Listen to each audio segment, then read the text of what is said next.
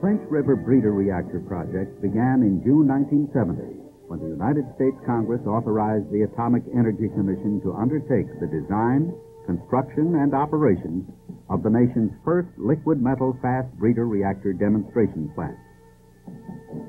The project was established with the principal objectives of, first, demonstrating that the liquid metal fast breeder can operate reliably and safely, and second, demonstrating the economics of the fast breeder reactor cycle. This is the Clinch River, Oak Ridge, Tennessee, future site of the Clinch River Fast Breeder Reactor. This 1,364-acre site is owned by the United States government and is managed by the Tennessee Valley Authority. The Clinch River Reactor is a sodium-cooled fast breeder nuclear power plant designed for a net electrical output of 350 megawatts. The major systems of the plant are the reactor, heat transport, steam generator and feedwater systems, turbine generator, fuel handling system, and various auxiliary systems required to support plant operation and maintenance. In a joint effort by government, utilities, and industry, the design, development, and fabrication of the plant and its components are well underway. Project participants from industry include the Atomics International Division of the Rockwell International Energy Systems Group, Westinghouse, General Electric, Burns & Rowe, and Stone & Webster. One of Atomics International's responsibilities is the design and procurement of the reactor fuel handling system and associated components. The reactor system requires periodic refueling, nominally once a year, to replenish the supply of fuel. The fuel handling system provides the facilities and equipment necessary to accomplish the yearly refueling operations and all associated functions, such as fuel handling within the reactor vessel, fuel handling and storage outside the vessel, and shipping and receiving operations on site. Fuel handling operations take place in two buildings: the containment building, which houses the reactor, and a service building, which contains fuel handling facilities and ancillary equipment. Equipment and facilities located in the reactor containment building are limited to those involved with fuel handling inside the reactor during shutdown. They include the in-vessel transfer machine, referred to as EVTM, for moving fuel within the reactor vessel, and the auxiliary handling machine, or AHM, for installing and removing the EVTM. The EVTM is mounted on the smallest of the triple rotatable plugs, which form the closure head of the reactor.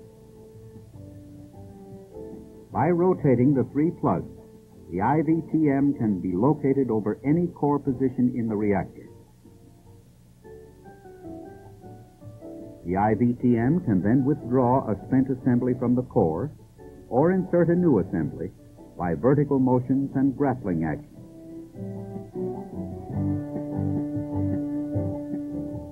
Lateral movement of the core assembly within the reactor vessel is accomplished by translation of the rotatable plugs.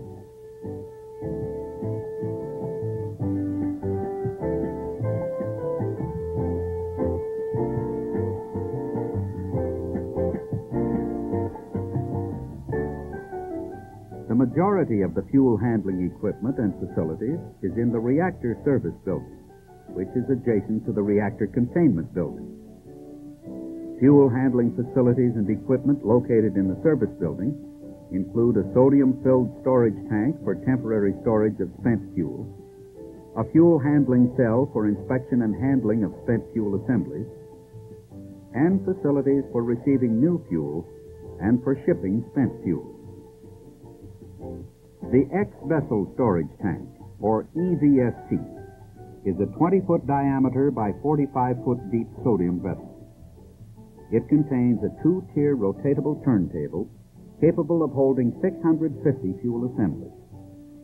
The assemblies are stored in sodium-filled pots with two pots stacked one above the other in each storage tube. Access to the storage positions is obtained through 9 openings in the closure head. The turntable is rotated to gain access to each storage position in each row. The storage tank also contains a number of dry argon gas-filled preheat tubes located in the upper tier, where cold assemblies are placed for preheating prior to immersion in the hot sodium. The fuel handling cell is a small hot cell with 3 stations: a maintenance station, a fuel examination station, and a spent fuel loading station. Selected fuel assemblies can be visually inspected and dimensionally measured in this facility.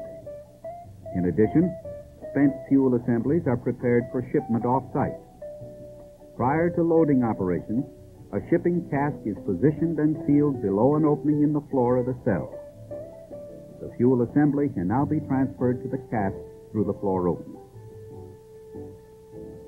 In addition to the equipment and facilities located in the containment and service buildings, fuel movement between buildings and facilities is accomplished using the X-Vessel Transfer Machine, or EVTM, a heavily shielded and cooled transfer machine mounted on a gantry. The EVTM has a central 8-inch diameter cavity for carrying a fuel assembly. This cavity contains an argon atmosphere.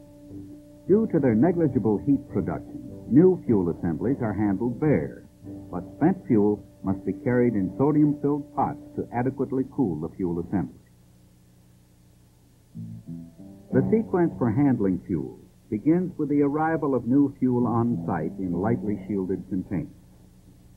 Once the containers and their contents have been checked, a shipping container is placed in one of the 2 new fuel unloading stations by the service building crane.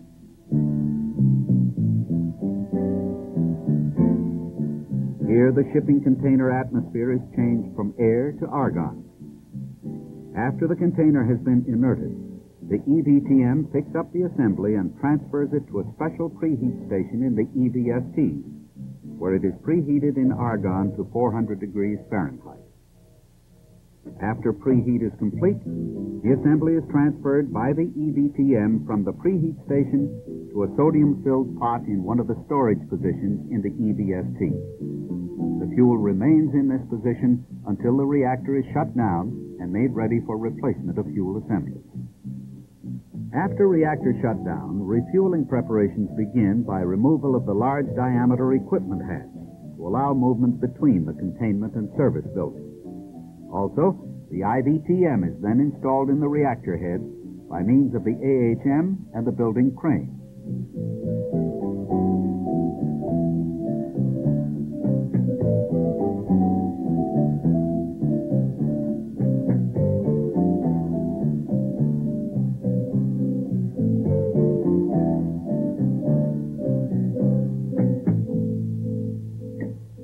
Floor valves are positioned over access openings to the reactor and the X-Vessel storage tank. The reactor is now ready to be refueled. The EVTM, in conjunction with the rotatable plugs, removes the spent fuel assembly from the core and deposits it in an empty pot located in a transfer position outside the core, but still within the reactor vessel.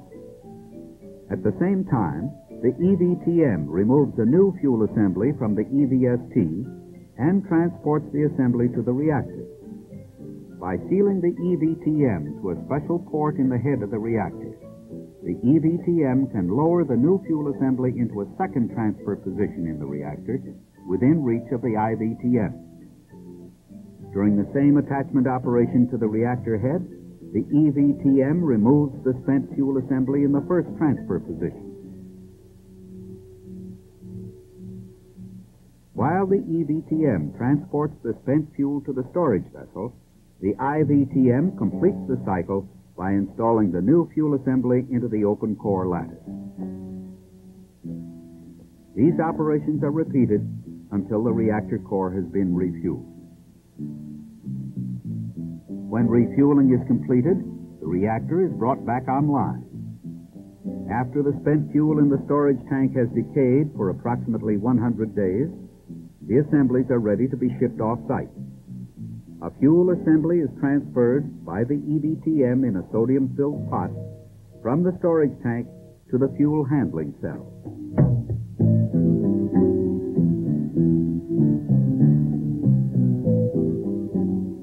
The fuel assembly is removed from the pot by means of a gas-cooled grapple for loading into the shipping cask. Capabilities exist in the cell to visually and dimensionally inspect the assembly. A spent fuel shipping cask is brought into the service building by a special railroad car, moved to a position beneath the fuel handling cell, and sealed to the loading port. Fuel can now be transferred from the cell to the shipping cask. When the cask is full, it is disconnected from the fuel handling cell, inspected for conformance to shipping regulations, and then transported via rail to a fuel reprocessor. Clinch River's fuel handling system is well on its way to becoming a reality. The necessary development testing has been completed, as has most of the engineering design. Many of the major fuel handling components are being fabricated, and some are presently being proof tested.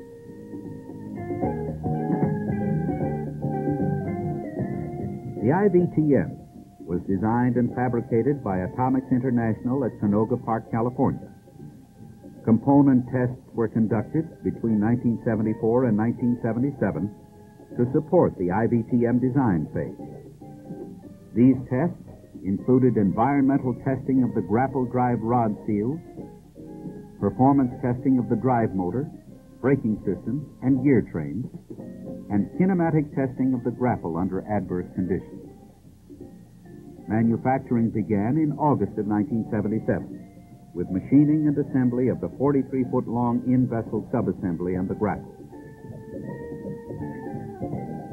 A drive tower structure was fabricated to house the grapple actuator mechanism. Assembly of pneumatic and electrical components on the equipment bay structure completed the last major subassembly.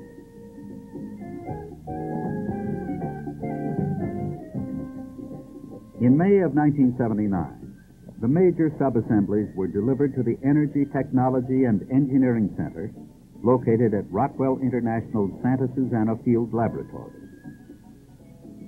Here, the EVTM was assembled into a 65-foot-high machine to undergo a testing program which would be equivalent to 5 complete core refuelings. The testing program was divided into 2 stages.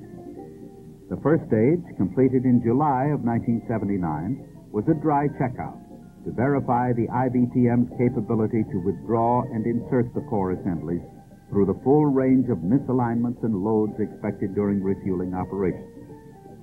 The second stage, performance testing the EVTM in a hot sodium environment, will begin in November of 1979. During this stage, the EVTM computer controls will be checked out concurrently with the testing of the machine. After the EVTM has completed its performance test, it will undergo any necessary refurbishment and then will be shipped to the Oak Ridge site. After extensive developmental testing of key features of the EVTM, final design was completed and procurement was initiated. In 1973 and 1974, several small-scale tests investigated important heat transfer parameters. These tests supported preliminary design decisions. And in 1975, a full-scale test with a cooling system, cast body internals, and an electrically simulated fuel assembly confirmed the final design. Currently, all long lead forgings and castings for the EVTM are on hand, including the grapple drive housing and cover, upper support modules, viewport housing, drip pan housing, closure valve body, and other major modules. Once the remaining EVTM components have been manufactured and the grapple and grapple drive proof tests completed, these subassemblies are scheduled to be shipped to a test site in Oak Ridge for final performance testing of the full assembled machine. The EVST, which is used for the storage of fuel assemblies, is well into fabrication. The storage vessel and components were designed by Atomics International and subcontracted to a wide range of industrial concerns for fabrication. 4 forgings were procured and delivered to Babcock & Wilcox, who will fabricate the major components. The storage vessel support plan required one of the largest forgings made by Ladish Company at their Wisconsin plant. Starting with a 336,000-pound heated steel ingot, the general shape was formed by ring forging machines and then quenched in a water pool, followed by tempering the steel in a heat-treating furnace. The forging was then rough machined to its 24-foot diameter and delivered to Babcock & Wilcox's Mount Vernon, Indiana plant for final machining and assembly. At the Babcock & Wilcox plant, other EVST parts have been fabricated and assembled. Steel plates have been rolled and welded into shell courses. The vessel bottom head has been formed from smaller shaped pieces and final machined to a smooth dished head. The turntable grid plates for support of the 330 storage tubes have been drilled and machined, and the vessel closure head is presently being final machined. Other EVST components are being fabricated by industry. Upon completion of these components, they will be assembled with the Babcock & Wilcox vessels for a final functional proof test before delivery of the completed vessel to the Clinch River site.